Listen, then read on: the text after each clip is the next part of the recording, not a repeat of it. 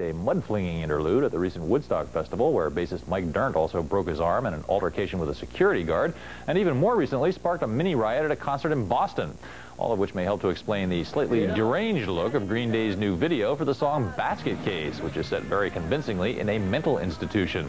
Here's frontman Billie Joe.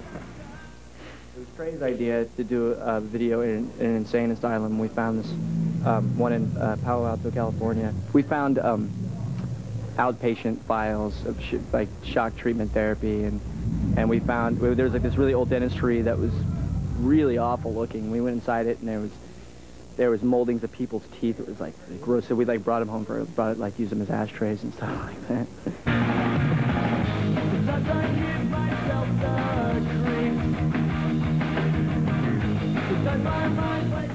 Green Day had originally planned to perform Basket Case at the MTV Video Music Awards show, but then changed its collective mind and whipped out a new tune called Armitage Shanks, which takes its name from a British toilet manufacturer.